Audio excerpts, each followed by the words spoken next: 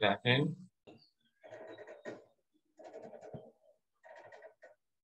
Hello. Hello. Hi guys. Good afternoon. Well again. How are you? Hello. Hi everybody. How are you today, Tommy? Are you good?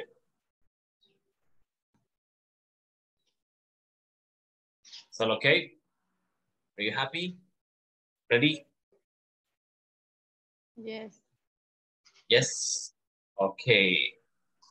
Well, let's begin with the class. It's a pleasure to be with you one more time. This is class number 2. Now, yeah, I can see that you have entered right with your complete name or your full name. Thank you so much. It's nice to meet you again. This is our class number 2. I will start passing the attendance. Please, as soon as you listen to your names, stay present. Bienvenidos a todos nuevamente. Buenas tardes. Vamos a iniciar. Nuevamente, gusto. Veo que todos, ¿verdad?, están ingresando por completo, ¿verdad? A excepción de Javier Molina y Roxana Chávez, veo que han ingresado con un nombre y un apellido. Recuerden que siempre debemos de ingresar con nombre completo. Se lo voy a cambiar yo, pero no se les olvide, ¿verdad? Estar con nombre completo. El caso de Javier y Rosa Chávez. Siempre que ingresamos, Zoom, ¿verdad? La plataforma nos dice ahí de que nos pide un nombre, ¿verdad? Bueno, me dice el primer nombre, si no me equivoco, y dice apellido. Siempre, aunque diga primer nombre, escribamos completo, ¿verdad? Según DUI. Como se estuvo también notificando ahora en el grupo, de esa información. Siempre ingresemos de esa forma, please. Okay. Well, welcome, good afternoon. It's a pleasure to be with you again. Well, Mariana, your case, let me see. Oh, you're missing one last name. Mariana, ese está un apellido. Te lo voy a cambiar. Voy. Ya le hice el cambio, no se preocupe, solo no se olvide leer. Cuando entre, este es su nombre completo, please. Okay. Well,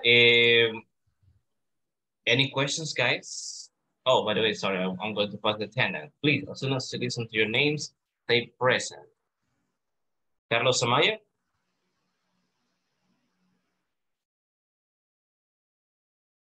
Carlos Guardado? Daniel? Quintanilla? I'm here. Here. Daniela Asensio? Aquí. Here. Deborah? I'm here. Thank you. Eva Sinesio?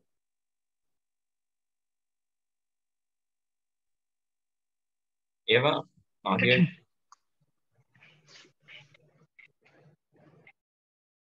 Gabriela Rivas? Aquí. Here. Heidi Rivera? Heidi Rivera? Aquí. Here. Jacqueline Vanessa? Present. Here. Javier Molina?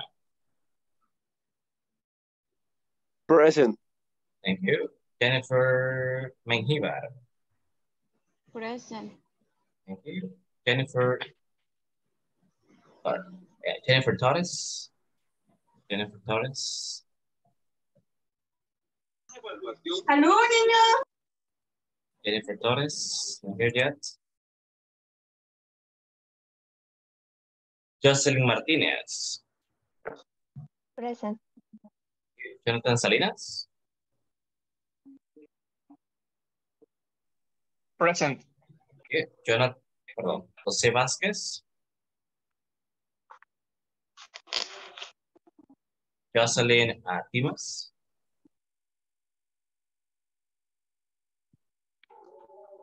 Jocelyn. Here. Karen García. Present. Here. Linda Flores. Present. Here. Luisa Pérez. Present. Here. Margarita. Present. Here. Mariana Brizuela. Present. Here. Mayra Méndez.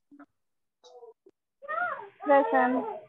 Here. Marisa Méndez. Lisa. Yep. Roxana Chávez. Present. Jessy Montes. Aquí estoy. Present. Okay, okay. Jennifer Arevalo. Jennifer Arevalo. I can see you. And Jeremy.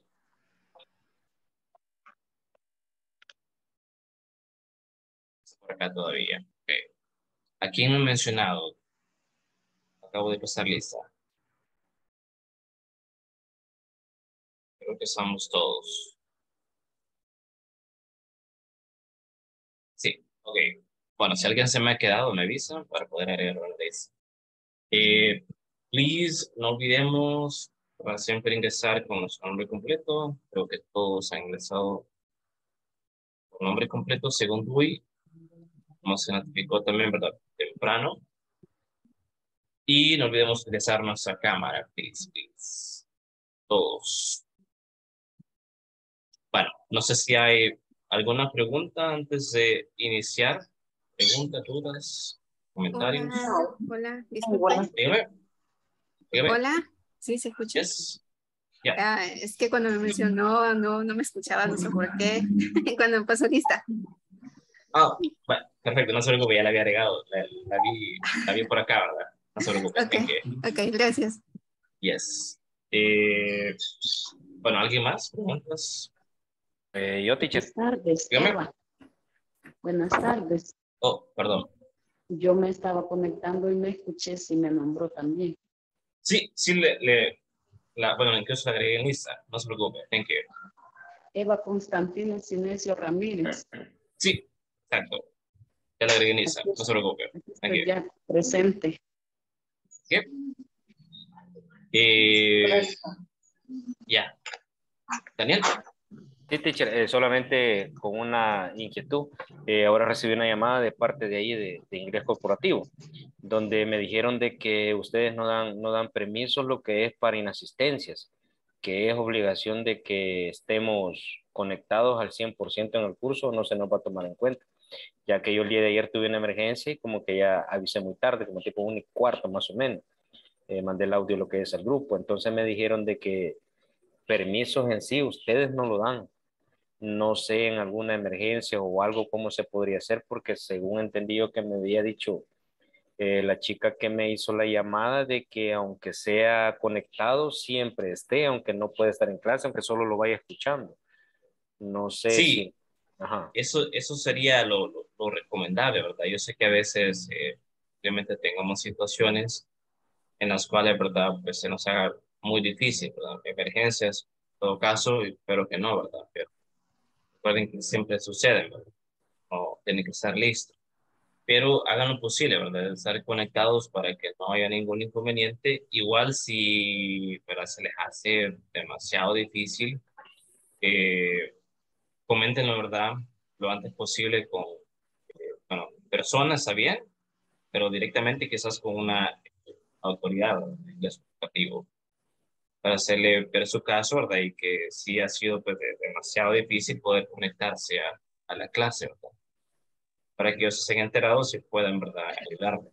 Porque sí, ¿verdad? Soy honesto y les agradezco con anticipación, ¿verdad? Que ustedes me estén comunicando el por qué posiblemente, ¿verdad? No se van a poder unir. Espero que no, ¿verdad? No suceda eso, porque sí tienen que estar presentes todas las clases y cumplir, ¿verdad? Con ese porcentaje de asistencia y claro, de notas también, ¿verdad? para que no tengan ningún inconveniente, ¿verdad? Que es parte del programa, son los requerimientos que hay que seguir, ¿verdad? Y yo les agradezco mucho con anticipación, ¿verdad? Que ustedes me comuniquen, yo soy al pendiente, y para ahí sí no puedo ser, yo, ¿cómo decirlo? No puedo ser mucho, ¿verdad? En cuanto a decirle, mire, está bien, yo le puedo decir, ¿verdad? Comprendo, pero ahí sí ya no está en mis manos cuanto a la asistencia, ¿verdad? Porque ya no corre por mí, ¿verdad? Claro, yo llevo los controles de asistencia de notas, pero ¿verdad? Ahí sí ya se encarga, hay otros coordinadores, ¿verdad? Que se encargan de eso para la asistencia y notas, ¿verdad? Entonces, sí, quizás hacerles énfasis en eso, ¿verdad? Que es parte de los requerimientos de ese programa, que pueden estar presentes en todas las sesiones, al igual que con la nota, ¿verdad? Querida. Así que para seamos cuidadosos, cuidemos para la redundancia de esa asistencia y de esa nota para que al final bueno, no tengamos un inconveniente. Sé, ¿verdad? Que a veces posiblemente estén muy ocupados o tengan algún inconveniente, emergencia o otro evento, pero de todas maneras de conectarnos, por lo menos, ¿verdad? Aunque seamos solamente oyentes, para que... Hola, teacher. Yo sí le Ya. quería comentar sobre, sobre encender la cámara, porque a mí me parece cuando la enciendo al ratito, conectando la aplicación, como si no me carga el video, solo el audio. Oh, Hola, buenas tardes. buenas Bueno, tardes. les saluda Jonathan Guzmán. Estoy monitoreando ahorita el grupo. He estado escuchando algunos comentarios. Para no quitarles mucho el tiempo, les comento.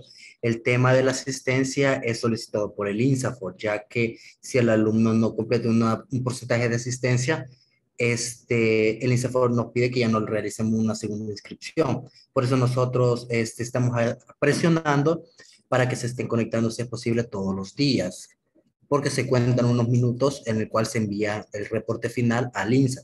Es por eso que nosotros les estamos haciendo llamadas de seguimiento, mensajes de seguimiento con ese tema. Ya al respecto con la cámara, en ese caso, si la cámara no le funciona, puede hacérnoslo saber, ¿verdad? Pero todos los que puedan activarla es necesario porque el INSAFORP a veces monitorea cada grupo. Ellos lo monitorean y toman una conectado. En algunos casos, ellos pasan la lista de asistencia, pasan la lista y pregunta por cada participante, y en muchos casos la cámara está inactiva. Cuando preguntan por ese estudiante, ellos no contestan, quiere decir que no está conectado, que está ausente, aunque esté conectado. Hay que tener un poquito de cuidado, porque esta modalidad sí es bien monitoreada por el INSAFORP. Es por eso que nosotros estamos brindándole bastante seguimiento para evitar todos estos inconvenientes. Sí, no sé si se le cortó o solamente era eso. ¿Qué notamos? Hola, hola, no, eso sería todo, solo para Ah, aclarar bien. esas duditas, e igual mis compañeros les van a estar apoyando en cualquier detalle. Gracias, gracias.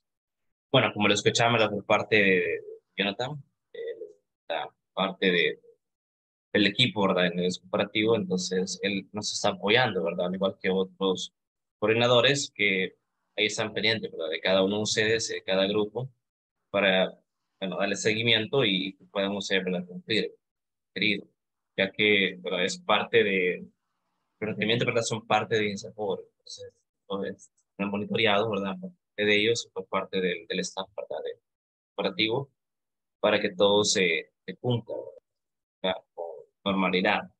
Y, ¿verdad? En esos casos, porque como él mencionaba, pues hay que estar bastante y activo, ¿verdad? Antes en las clases y cualquier, pues, conveniente que surja, pues ¿verdad? Hacerlo saber, ¿verdad? Como anticipación. Eh, pero sí, ¿verdad? Hay que estar presentes al 100%, igual con la cámara, ¿verdad? Hay que estarla utilizando, porque, como lo mencionaba, ¿verdad? La persona está siendo monitoreado, todo por parte de ellos para que ustedes puedan, ¿verdad? Seguir con ese beneficio. De eso se trata. Así es que hay que cuidar, ¿verdad? Cuidar todos la asistencia y que no.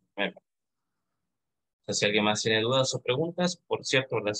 Bueno, José Luis hace un momento, voy a mencionar a los que no tengo todavía en lista. Jennifer Torres. Presente. Okay. José Vázquez. Presente. Thank you. Remember, you can say present, right? Present. Present, please. Okay. It's okay. No, it's Jeremy Lopez. It's not here yet. Okay, well, let's begin. Again, welcome. Welcome. It's nice to meet you. I can see some of you, right, that, couldn't be last class. Danielle, Wells, Heidi. Good afternoon, welcome. It's nice to meet you. My name is Hugo Vasquez. And I'm going to be working with you, right, in this module. Well, let me display the presentation. Okay. Let me see if somebody was typing in the chat.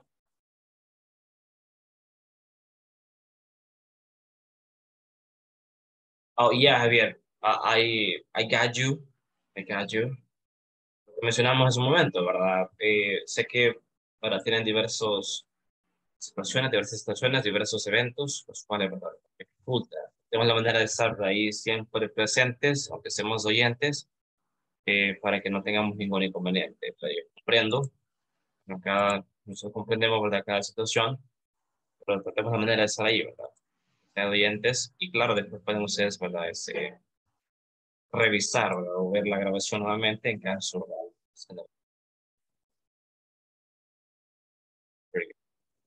Bueno, ayer estábamos, ¿verdad? Dábamos inicio al módulo y estaba pues dándole una pequeña inducción a todos como recordatorio, ¿verdad? Para que no se nos olvide que se nos estuvo, ¿verdad?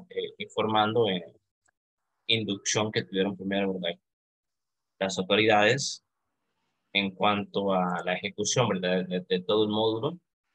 Y les comentamos, ¿verdad? Que nos guiamos en nuestra área de trabajo, ¿verdad? Es la plataforma. Los links, ¿verdad? Todos esos lineamientos se han enviado por correo, ¿verdad? Cada participante para que ustedes puedan, ¿verdad? Estar ingresando, ya sea a la plataforma, por ejemplo, que es esta de acá. Espero que todos ya hayan podido ingresar y hayan podido empezar, ¿verdad? Con ejercicios con cada sección. Si no, ¿verdad? La invitación es para todos siempre, ¿verdad? Eso va a ser siempre repetitivo y yo lo voy a estar repitiendo para que podamos trabajar acá. Es nuestra área de trabajo. Así es que, ¿verdad? Se los hago saber porque va a ser repetitivo. Teacher, yo tenía una pregunta. Es con relación al módulo 1, a la section 1, en la parte final casi, en los ejercicios, cuando lo estaba resolviendo, hubo uno que pues no le entendí. No sé si me podría ayudar. Es de los últimos, dice, ¿verdad? La sección Sí, 1. casi. Ajá, es casi, es en la parte del his, her, hay una conversation. ¿Se recuerda el número de la sección? No, pero 1.7, 1.10. ya solo faltaban como, permítame. Ah, creo que es este. 1.10. Ajá, es este. Exactamente. Entonces, es una conversación. Entonces, en el último, la respuesta sí no la supe poner porque ya dice nice to meet you. Entonces, pues ahí pide como antes de nice to meet you que había que poner. Entonces ahí no supe. No sé si se me pasó algo. Claro, no se preocupe. Aquí, ¿verdad? Ustedes pueden consultar, ¿verdad? De eso se trata. Y en las clases ustedes pueden comentarme, ¿verdad? ¿Quieres tal ejercicio yo siempre les pregunto, ¿verdad? Si algún ejercicio les ha generado alguna duda o dificultad. En el caso de, ¿verdad? Vieron, pues menciona que ese ejercicio le generó dificultad. Entonces, pero siempre lo que les recomiendo, ¿verdad? Es leer las instrucciones. Instructions, complete the conversations by filling the blanks. Completar las conversaciones rellenando los espacios en blanco. Y en el caso de las conversaciones, ¿verdad? Siempre le voy a pedir de favor que vayamos en orden. Es decir, vayamos leyendo la conversación para que le encontremos sentido, ¿verdad? Excuse me, are you Stephen Carson? No, I'm not, ¿verdad? Entonces, según vayamos avanzando, ¿verdad? Vamos viendo la conversación, porque se tiene la secuencia. My name is Baby Medina, right? Entonces, al seguir la conversación, me dice que le generó dificultad en la última parte. Esa de acá. Sí, esa parte. Ah, ok. Bueno, según la secuencia, ¿verdad? De la conversación. Excuse me, are you Stephen Carson? No, I'm not. My name is David Medina. Stephen is over there, right? Is over there. Aquí tenemos lo del verb be y tenemos, ¿verdad? Los possessives. Possessives. Entonces acá, number 3, Stephen is over there. Are you Stephen Carson? Number 4. Are you Stephen Carson? Hi, I'm Nicole Johnson. Stephen, it's nice to meet you. Nice to meet you. So the last one is nice to meet you.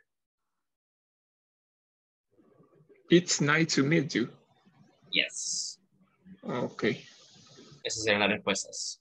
Puede ser X, contracción, it is, o X, de esa forma, ¿verdad? Como mayúscula. Ok, perfecto. Eso lo vamos a ir viendo, no se preocupe. Pero igual yo sé que vamos avanzando, perfecto. Le decía ayer, ¿verdad? En la plataforma podemos ir avanzando, no hay ningún problema. Entonces, para ir avanzando, todo se va a aquí reforzando, vamos a ir pasando el contenido y, ¿verdad? Y ustedes van a estar dando alguna duda, ¿verdad? Posiblemente. Bueno, eso es lo que comentaba, ¿verdad? Ayer y no me voy a detener mucho acá porque, ¿verdad? Vamos a tomarnos mucho tiempo. Hicimos ayer. Entonces, lo que voy a recomendar a los que no estuvieron ayer, o posiblemente alguien que tenga dudas, o ayer, que me lo haga saber, no se preocupe, acá en clase. Y repito, ¿verdad? Los que no estuvieron ayer, espero que hayan podido ver el video. Recuerden que tenemos el canal de YouTube y ahí se están subiendo los videos, ¿verdad? Subiendo los videos para que se, ¿verdad? Puedan ver la clase. Igual, no solamente para los que no subieron, sino que para alguien que quiera reforzar y posiblemente haya tenido dificultad con su equipo, su conexión, que pueda, ¿verdad? Ver el... ¿Okay? Así es que, bueno, básicamente lo que quiero, ¿verdad? Pues acá hacer énfasis nuevamente es que en la plataforma, ¿verdad? Tenemos todo esto que desarrollarlo, ¿verdad? Tenemos las 5 secciones. Y como lo detallaban ahora ese día, ¿verdad? Lo detallaban, el link de la clase, creo que Javier está preguntando, el link de la clase es el mismo, siempre vamos al mismo link. En el mismo correo que recibieron, ahí está el link de la clase. Si desean que se los comparte, se los comparto, no hay ningún problema. Pero es el mismo link, para siempre, para todas las clases. Ya está programado todo, así es que de la clase grabada, perdón. Está en el canal de YouTube, como lo mencionaba, ¿verdad? Les voy a compartir el link acá por chat. Ayer lo compartí, pero se lo puedo compartir, no se preocupen. Permítanme. Teacher, Dígame. una consulta. Ayer habló sobre algún libro para descargar. Me parece Sí. que quedó de compartirlo.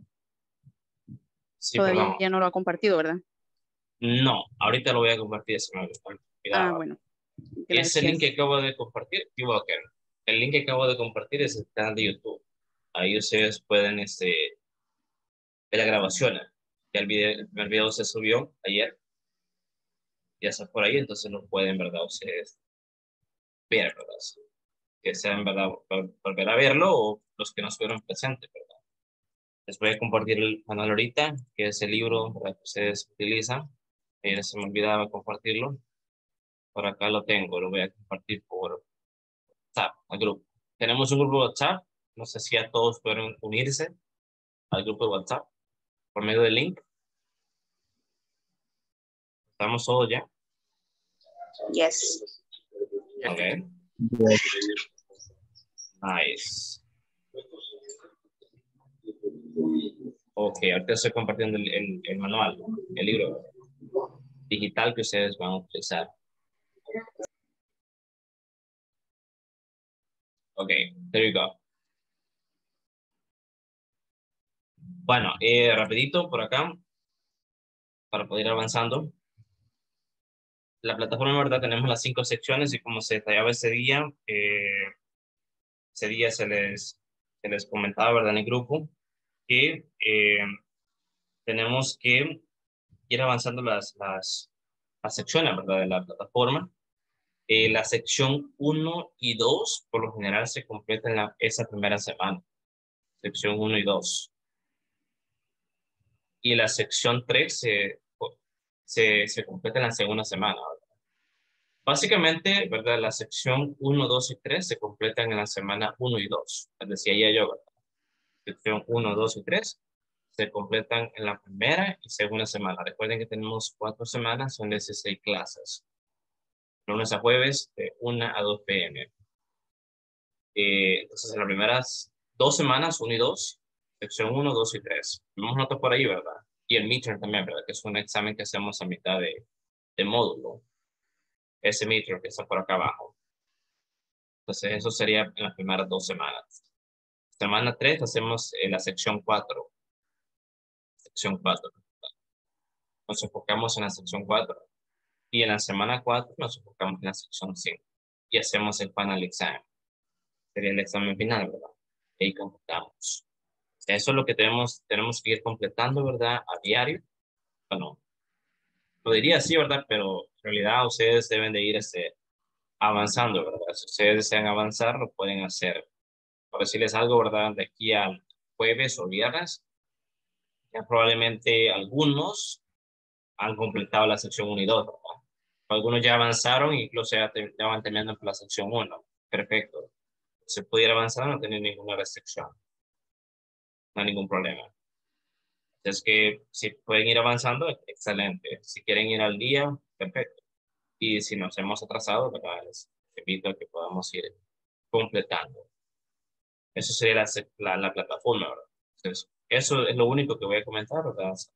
Acá, para poder ir avanzando. Así es que les recomiendo que a los que no estuvieron ayer puedan ver la grabación ayer para que ustedes puedan, ¿verdad? Ir avanzando. Y se puedan poner al día, ¿verdad? Con lo que estuvimos ayer discutiendo. Una pequeña inducción que tuvimos, ¿verdad? No sé si hay preguntas en este momento.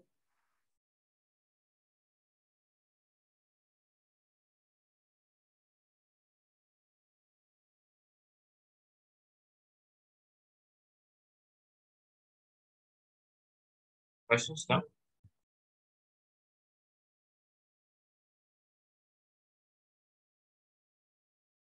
¿No?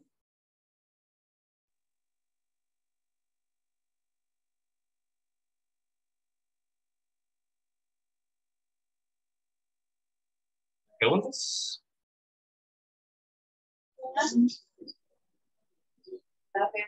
Por ahora no creo. No. Por el momento no, todo está bien. Todo bien, teacher. Perfecto. No, teacher. Excelente.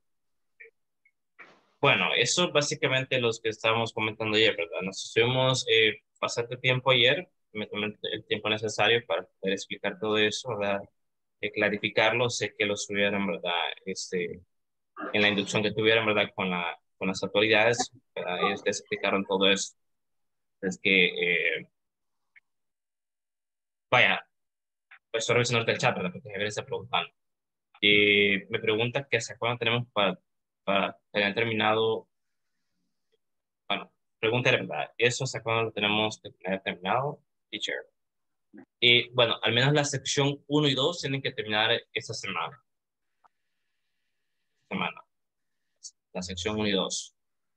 Y bueno, aprovechen, ¿verdad? Claro, el viernes y fin de semana.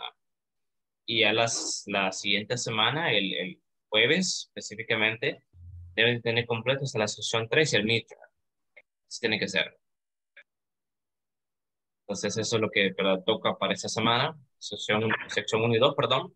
Teacher. Y la otra semana, perdón, hasta la sección 3. Dígame. Ok. Sería la sección 1 y 2, aquí hasta el jueves. Sí. Ok. Sí.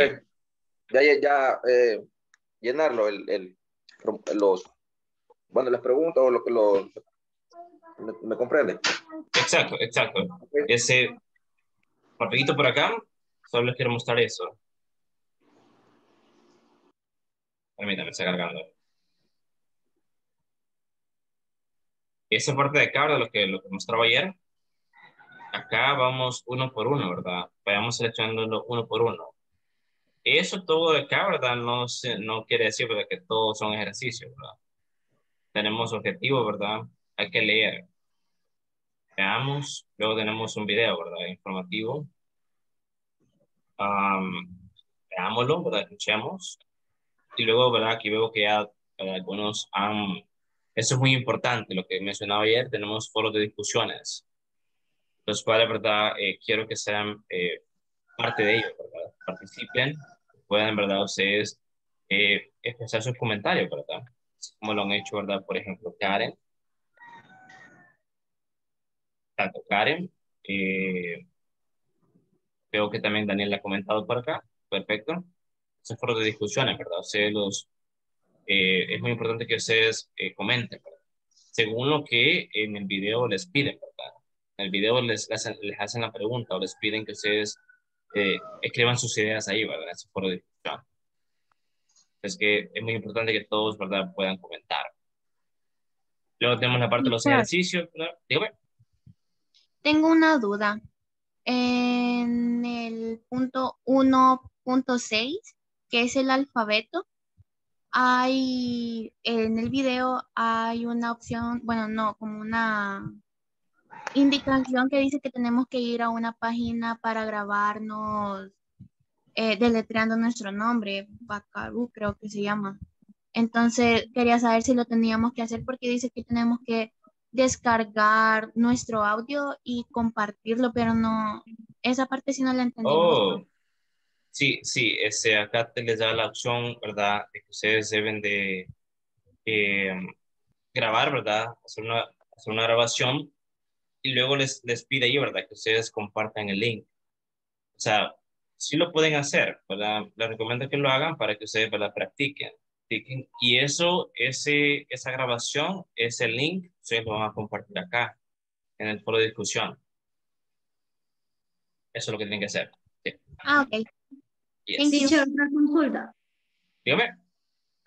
De esa misma lección dice que hay que sacar por lo menos unas 10 nombres de nuestros familiares. ¿También se tiene que grabar y ponerlo o solo lo practicamos?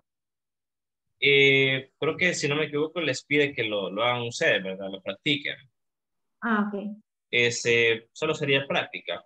Práctica. Sí. Una pregunta. Dígame. Thank you. Igual, Ahí abajo de los videos, donde dice discusión, sí. Tiene que uno poner lo que ha entendido en la clase, lo que le pide el video o cómo. Exacto, buena pregunta. Ese es el foro de discusión, ¿verdad? Que dice discusión. Entonces acá ustedes van a comentar o van a expresar sus ideas con base en lo del video. El speaker, ¿verdad? El speaker al final, la persona que está, ¿verdad?, explicando, al final les pide a ustedes que compartan sus ideas. Al final tenemos que prestar atención porque él dice, ¿verdad?, que ahora es su turno para expresar sus ideas con base en lo que Sí, se está, ¿verdad?, pensando en el video, ¿perdón? Sí, porque así como lo del el primer video de la clase de ayer, que decía el nombre de la persona y los apellidos, todo eso. Entonces, digamos, la respuesta puedo poner como una oración diciendo mi nombre y mi apellido. Exacto. Así un ejemplo. Exacto, eso es lo que tienen que hacer. De hecho, acá, ¿verdad?, lo han hecho el ejercicio, lo han hecho acá, ¿verdad? por discusión la ha contestado Karen, Daniel, así como lo han hecho ahí, ¿verdad? Sí. O se puede poner el audio, teacher. El El link audio del video o de... me tienen que grabar el audio. El audio de la abreviación del nombre. Del alfabeto. Ah, donde tienen que hacer grabar el audio. Ajá, ¿lo ponemos ahí o no? Sí, el link lo tienen que poner ustedes acá, en el foro de discusión. Ahí, aquí él les menciona, ¿verdad? Que tienen que poner el link acá, en el foro de discusión. Sí. En ese vamos a, teacher, en ese vamos a grabar unos nombres. Sí, acá les dice, permítanme, déjenme ver aquí rápido en el script.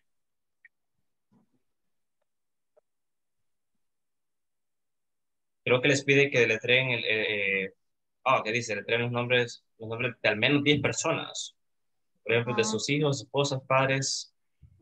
Les da un ejemplo, ¿verdad? Y ustedes deben de grabarlo. Pero ahí trae la opción donde uno va a grabarlo. Sí, al momento de ustedes entrar acá a Bocaro, creo que es bocaro.com.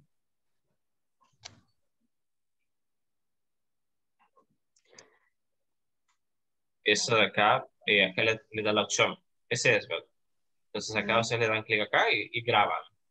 Luego creo que le da una opción acá que dice, dice presiona el botón para empezar a grabar. Entonces tienen que mantenerlo presionado, si no me equivoco, o solo presionar una vez. Luego le genera el audio y ustedes lo pueden descargar. O les da la opción ahí del link para que ustedes lo copien y lo peguen. ¿Y se puede grabar solo una vez o...? Creo que se puede, se puede hacer un solo audio, ¿verdad? Si son, por ejemplo, las 10 palabras, ¿verdad? Van a deletrear 10 nombres, por ejemplo. Lo pueden hacer en un solo audio. Sí. Ah, ya. Ok. Yes. Ok. Well, eso sería básicamente, ¿verdad? Lo que vamos a ir haciendo en la plataforma. Rapidito. Recuerden lo del control de asistencia de notas para cumplir con eso. Para que no tengamos ningún inconveniente. Por favor. Igual, les voy a estar haciendo siempre recordatorios acá en las clases. Entonces, para que no se les olvide. Bueno, vamos a iniciar, ¿verdad? Por el tiempo. Siempre me gusta tomarme un tiempo, ¿verdad? En las clases para saber si hay dudas o preguntas, aunque nos extendamos, ¿verdad? Pero me gusta, ¿verdad? Saber que todo está bien y que si hay preguntas, ¿verdad? Las hagan. No sé si hay más preguntas, dudas, comentarios. No. Ok. No. Well, no olvidemos, ¿verdad? Utilizar nuestra cámara, please, please. Pero que algunos no tienen apagada. Bueno, como decía ayer, ¿verdad? Antes de iniciar, rápido, yo, ¿verdad? Siempre utilizo inglés, ¿verdad? Solo inglés. Así es que quiero que se vayan acostumbrando a este inicio. Voy despacio, tranquilo, ¿verdad? Tranquilo. Si creen que voy muy rápido, avísenme, interrúmpame. No se preocupe. No se preocupe interrumpirme. Y si algo no está claro, ¿verdad? También díganme. Lo puede repetir, puede explicar nuevamente, no entendí. Seamos honestos. Eso me gusta que sean honestos. Y claro, que ustedes aprendan todo eso. Se pretende. Okay? Well, let's start. The topic for today is possessives. My, your, his, her. Today is Tuesday, July 5th. My name is Hugo Vasquez again. Nice to meet you, everybody. This is class number 2. Moving on to the next part. And let me start introducing the possessive adjectives, right? These are called possessive adjectives. Something that I want to take into account, is this, right? That we have the subject pronouns, and we're going to focus on the possessive adjectives, right? We're going to see the possessive adjectives today. But I need you to keep in mind the subject pronouns, right? Because we made that association. Okay? Hacemos esa asociación con los subject pronouns, right? For example, subject pronouns or personal pronouns. We can call them like this. Personal pronouns or subject pronouns. These are the subject pronouns. I, you, he, he, we, you, and they, right? Those are the subject pronouns. And then we make that association, right, with the possessive adjectives. I, my. You, we say your. His, her, its, our, your, their. One more time. These are the possessive adjectives. And remember, we made that association with subject pronouns, right? Like this. Okay, so we say I, my, your, his, her, its, our, your, their. One more time. My, your, his, her, its, our, your, their, right? And with the possessive adjectives, right? We express possessions, right? Possessions. For example, right? I say my cell phone, right? My cell phone. So that is my possession. Mi posesión, okay? Yeah. We express possessions, right?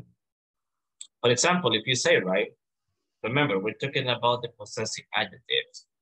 I'm using the subject pronouns because we associate, right? We associate them with possessive adjectives. And I say, right? My name is Hugo, right? You say, my name is, for example, I don't know, my name is Daniel. My name is Carlos, right? My name is Hugo.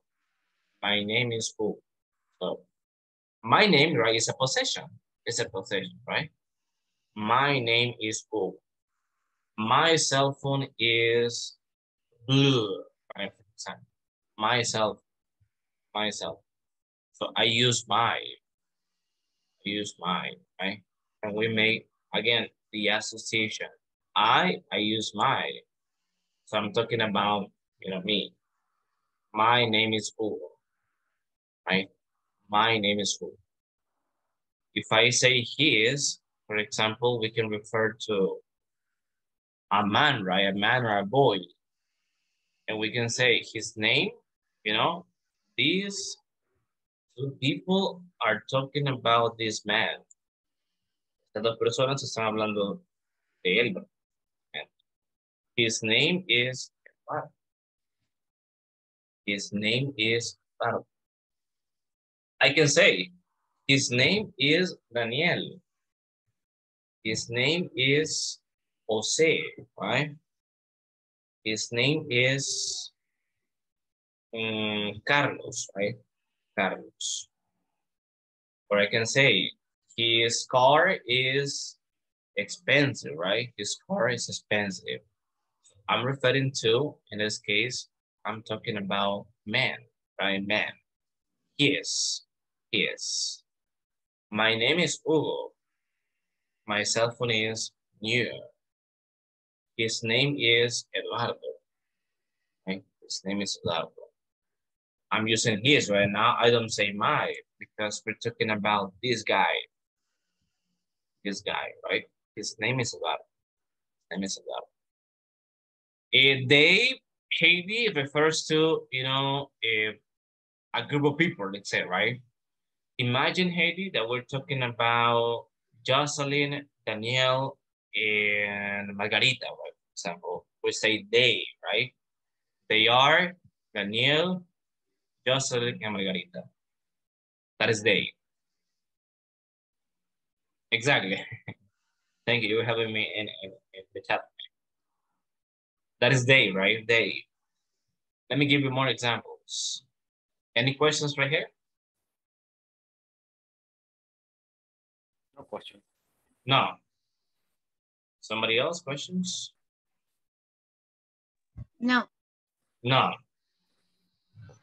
I don't know. Sorry? No.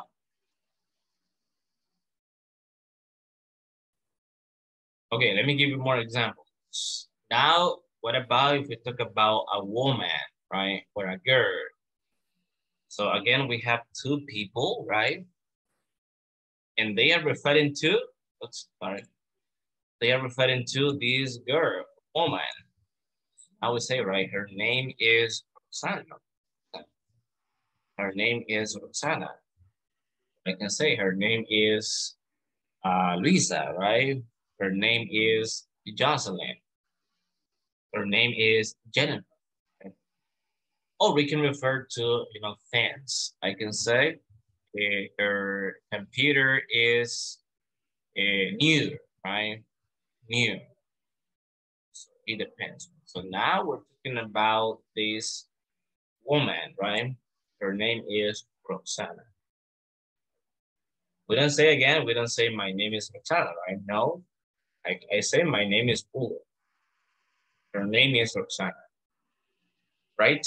That is the way we use the possessive adjectives.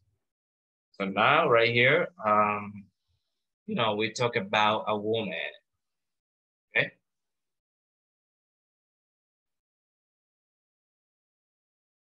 That is the way. Any questions about the possessive adjectives?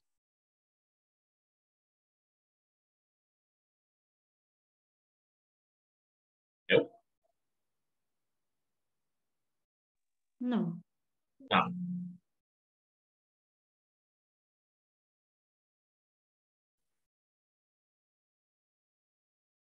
Somebody else? Teacher, una pregunta con relación a los posesivos, como son para referirnos pues a nosotros mismos, a grupos, a otras personas, pero en el caso del it va enfocado a cosas, ¿cierto? Yes. Entonces no sé si nos podría mencionar uno o dos ejemplos para verlos cómo se aplican en los posesivos. Yes, exactly. Eat or eats, which is the possessive adjective, it refers to animals, objects, things, right? For example, we can say, right, if we talk about a dog, we can say its name is a doggy, right? Dog. So now here we're talking about a dog's name, right? Dog's name. What is in parentheses is an explanation, right? Lo que está en paréntesis es una explicación. Its name is Doggy, right? Its name is Doggy. So now there I'm talking about an animal. But if I talk about an object, right? For example, if I want to talk about my cell phone, right? My cell phone. Okay. Yeah, my cell phone. So I can say, right, its color is blue. So now I'm talking about my cell phone's color. Estoy hablando del color de mi teléfono. Its color is blue. So now I have an object. That is the way we use its.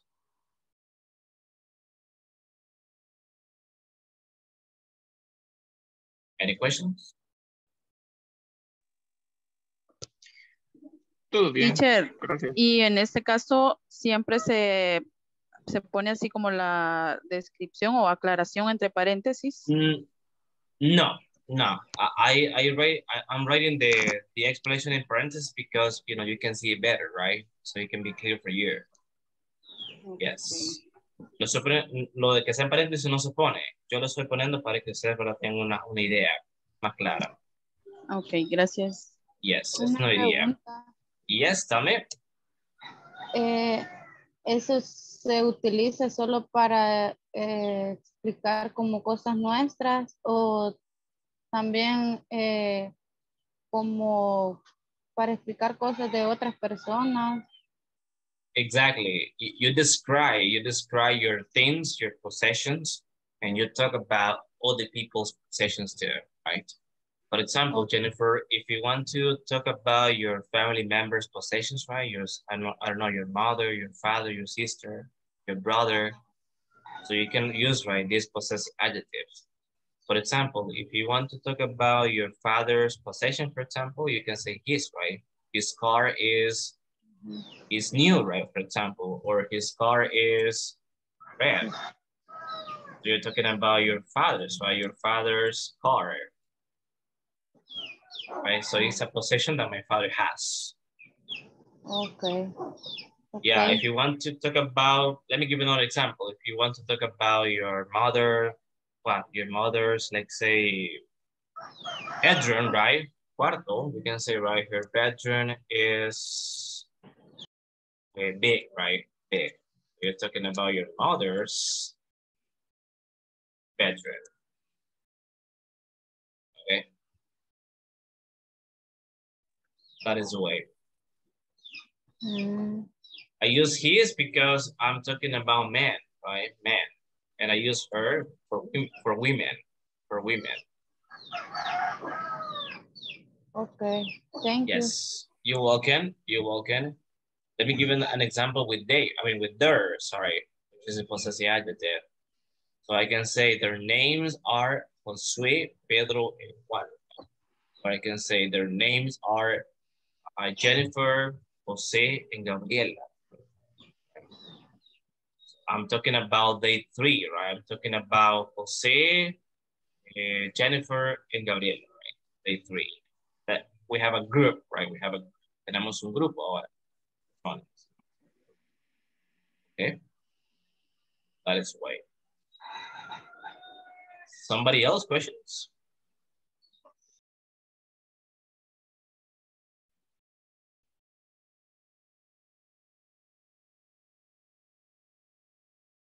Somebody else?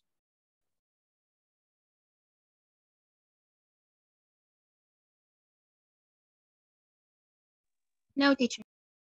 No. I want to clarify something that this your is for singular nouns, right? There is one for the first you and your, this is for singular. And this one is for plural, you and your. Este you o your, pero que es el possessive adjective, sería para singular. And this one, you and yours, which is the same, is for plural. Es lo mismo, pero en cuanto a su forma, cómo se escribe, cómo se pronuncia, pero en cuanto a forma, ¿verdad? Singulares y plurales es diferente. Para singulares es para... Right? So I can say, right? For example, I can say, okay, you are, I would say your computer is expensive, right? Expensive. A lot of money, right? You have to pay a lot of money. I'm talking about, let's say, Deborah's, right, computer. Let's say, about computer. It is expensive. But if I say your computers are expensive, it's different, right? Acá eso es, ¿verdad? Es diferente, sorry. Es plural. So now I'm talking about Deborah's and let's say possess computers. Ahora me estoy refiriendo a sus computadores. Plural. Singular and plural. Esa es la diferencia. Okay. Any questions?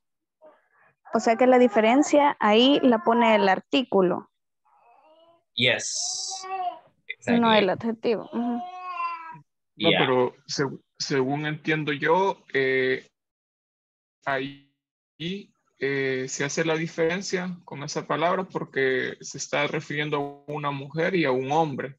Porque si fueran hombres, digamos nada más un grupo de hombres, sí se podría ocupar, por ejemplo, el his o el her, si fueran las mujeres, ¿o no?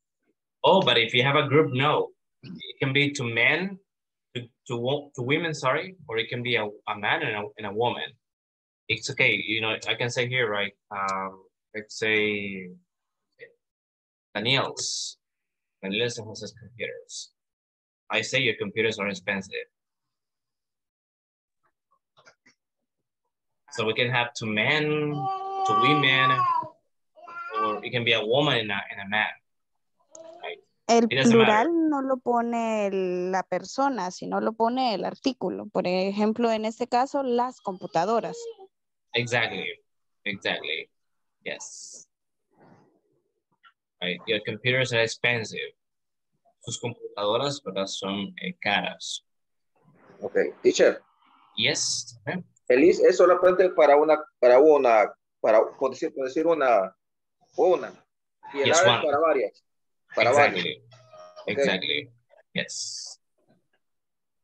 Good. But Yes. let me give you more ideas. Yeah, and let me know if you have questions, don't worry, right? For example, if I say, what's your name, right? I'm using a possessive adjective.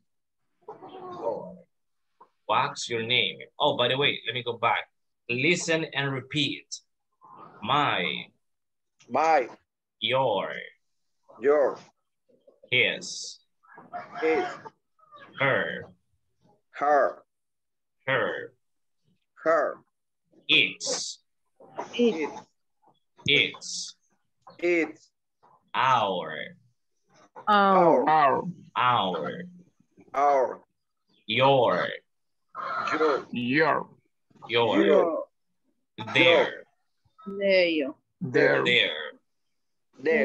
There. Yes, that's right. Okay, now we're going to use them, right, in some, examples, some exercises. Let's say we have some questions. What's your name, right? So here we have the possessive adjective. Your. What's your name? What's your name? What's equals what is, right? This is the contraction. What's. What's what is. What's your name? My name is Hugo, right? So I use the possessive adjective, my. My name is Hugo. What's your name? What's your name? Let me see. What's your name, Miss Martinez? What's your name? My name is Carlos. Okay, my name is Carlos. Good. Sorry. Good. It's okay. Thank you. What's your name, Mr. Quintanilla? My name is Daniels. Daniel, just Daniel. Just Daniel. If you say Daniels, Daniel, sorry. This is a possessive. Eso es un posesivo, lo vamos a hacer más adelante. Sería solo Daniel, ¿ok? Daniel. Eso, que no lo confunda, ¿verdad? Eso es un posesivo. Voy a explicar más adelante. Okay. Yes, thank you. What's your name? Let me see. Miss Chavez, your name. Miss Chavez Hernandez, what's your name? My name is Roxana. Yeah, good. What's your name, Miss Mendez Diaz? Mayra. My name is Mayra. Mayra, good. What's your name, Miss Venezuela Salazar? My name is Mariana. Good. Estoy utilizando sus apellidos para no, ¿verdad?, ser tan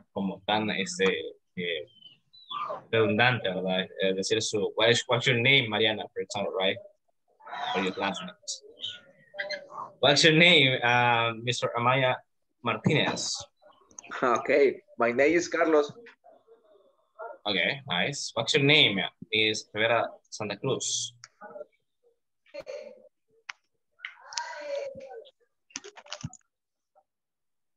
What's your name, Miss Rivera Santa Cruz?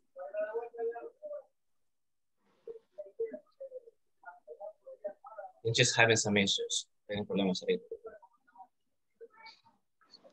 What's your name, Miss Panameño? My name is Margarita. Exactly, very good. Let me try with another question, right? What's her last name, right? What's her last name? Her last name is Martinez, right? Her last name is Martinez.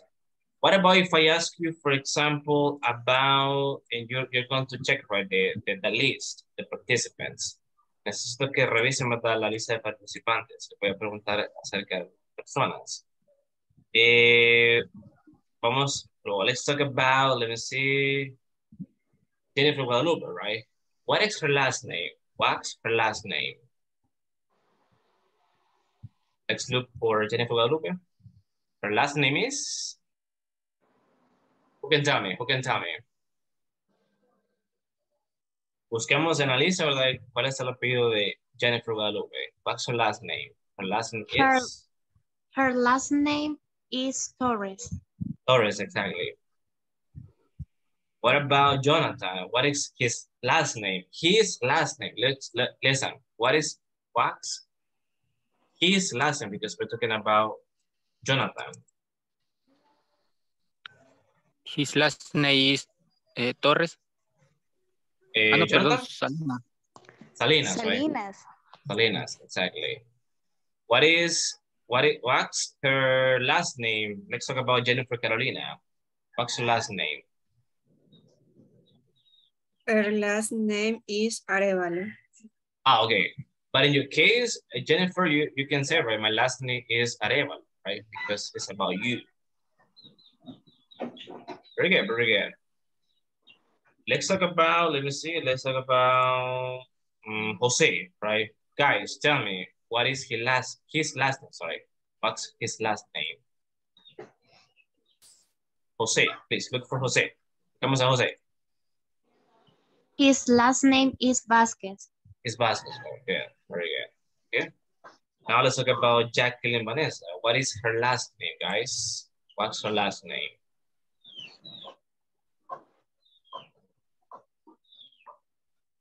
Her last name, Sura.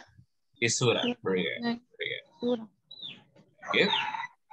Now, let's practice with this, right? What are their names? What are their names? Their names are Jose, Maria, and Juan, right? Their names are Jose, Maria, and Juan. Right? We can say, right, their names are Linda, Roxana, and Jose, right? That is the way. What are their names? We are using, right, this possessive adjective. What are their names? Their names are Linda, Gabriela, and Jose. That is the way, okay? So these are the possessive adjectives. Any questions? Again? No. Sure. No. Yes, tell me. Okay. Cuando the question de what her last name, no importa si responde solamente is my last name. No. Oh, but in that case it's different. You know, the question is, what's your last name? Okay. My last name is. Okay. Yes. You have to be careful because this one is a personal question, right? Someone can ask you. Okay. Es una pregunta personal. Alguien le puede preguntar, but what's your last name? My last name is Vasquez, right? For example, in my case. Okay. But if I say what is his last name, is because we're talking about another person, specifically a man. ¿Cuál es tu apellido? Exactly, pero estamos hablando de otra persona, ¿verdad? En ¿Cuál, este caso de un, ¿cuál es el apellido de él? ¿Cuál es el apellido de él? Exactly. Okay. Perdón. Pues, sí, por ejemplo. No worries, no worries. Thank you for asking. No se preocupe. Eso fue preguntar. Teacher. Okay. Yes, tell me. Y si yo le quisiera preguntar el segundo nombre, por ejemplo, yo le hago la pregunta, what is your name? Y me contesta el primer nombre, pero yo quiero saber el otro nombre, ¿cómo sería la siguiente pregunta? Yeah, sure. You can say, what is your middle name? Middle name. Middle name. My middle name is, in my case, is Alejandro. My middle name is Alejandro. Igual con el segundo apellido, yo no sería last name, sino que... Middle name. ¿Cómo sería ya para... You can say what is your, the thing is that in the United States, they tend to use just, you know, one last name, if I'm not mistaken, right? The United States. Lo que sucede es que, por ejemplo, en estos países nativos del idioma inglés, por ejemplo, en Estados Unidos, si no me equivoco, utilizan solamente un apellido, ¿verdad? Me equivoco. Entonces acá, ¿verdad? Que tenemos dos Es apellidos. correcto. Entonces, en nuestro caso, ¿verdad? Se podría decir, ¿verdad? What is your second last name? Maybe, right? What is your second last name? O podría ser, what are your last names? My last names are Vázquez and González, o Vázquez González. Ya. Sí, ya. Puede ser esa es la pregunta, ¿verdad? Que en nuestro caso cambia, ¿verdad? En El Salvador, pues tenemos dos apellidos. What are your last names? Quizás se escucha más formal así, my last name are, y se mencionan los dos apellidos. My last names are, exactly. But if you want to be like, let's say specific, right, you can say, what is your second last name? Maybe. My second last name is González. Yes. La mayor parte del tiempo preguntamos, ¿verdad? Por el primer apellido, acá, en inglés, ¿verdad? What is your last name? My last name is Vázquez, que sería como como le dicen, ¿verdad? El apellido, el apellido, no se me olvida cómo se le dice acá, pero que preguntan por, ¿verdad? Todo el nombre del apellido de familia, algo así. Sería como Vázquez González, en mi caso, ¿verdad? Se me ha olvidado la palabrita ahorita, cómo se le dice. But it can be in that way, right? Yes. A mí me lo habían explicado, bueno, no, solo que cuando para preguntar el segundo apellido es what's your last name on? What is your last name? Ajá, what's your last name on? Así me dijo que así es para preguntarlo, el segundo apellido. Just like this? Para preguntarlo, ¿cuál es tu segundo apellido? Solo me lo ha dicho, what's your last name, Mon? O sea, ¿cuál es el apellido? ¿Cuál es tu apellido? I got you. Perdón si no lo dije bien. What is your last name? It can be like, what is your, let me see. What is your... Porque, what is your last name, Mon? Así me dijo que lo preguntara. What is your, maybe? De mamá. I got you, yeah. What is your mother's last name, maybe? Okay. Yeah, my mother's last name is González. Ajá. Ya. Okay, yeah. It can be. Perdón, y también es correcto decir como, what is your second last name? Yeah, you can say that. What is your second last name? We understand in El Salvador, we understand because, you know, we have two last names, right? But if you ask in another country, for example, the United States, if you ask this, they don't get it. They don't get it because, again, they tend to have just one last name in the United States.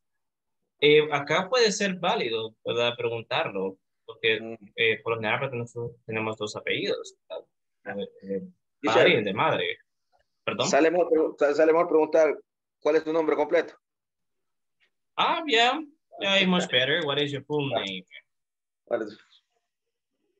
Lo que comentaba acá, ¿verdad? Con respecto a los apellidos, acá en El Salvador, sí, ¿verdad? Se puede ser entendible, ¿verdad? Alguien, si se le pregunta, le va a responder, ¿verdad? My second last name is González. Or is Palacio, is Salazar. It depends, right? Pero si en otro país preguntamos eso, ¿verdad? Por ejemplo, en Estados Unidos, no lo van a entender, ¿verdad? Sería solo what is your last name. Porque en Estados Unidos, ¿verdad? Utilizan un apellido. Okay. But it's possible. What is your second last name? In our case, right, in Salvadorian people. Okay, listen, wow, it's 2:09.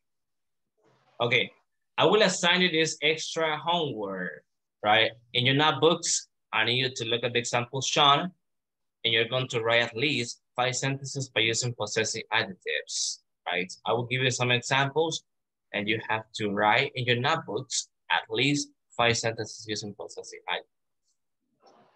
Por el tiempo, les voy a asignar esta actividad. Quiero que sigamos los ejemplos y vamos a escribir 5 oraciones. ¿No? Si queremos escribir más, si podemos hacerlo, ¿verdad? Excelente. No pasa. You have to use possessive adjectives. Vamos a utilizar los possessive adjectives. My, your, his, her, its, our, their, our, etc. Okay? For example, my name is Pedro. Her last name is Rodriguez. His name, sorry, is Josue. Their names are Maria, Lisa, and Gabriel. You're going to write 5 examples, right, in your notebooks, and then I will ask you to please take a photo or a screenshot, and you're going to send it in the WhatsApp group. Vamos a hacer esa pequeña tarea. En papel. In paper. Yeah, in your notebook. In your notebook. Notebook.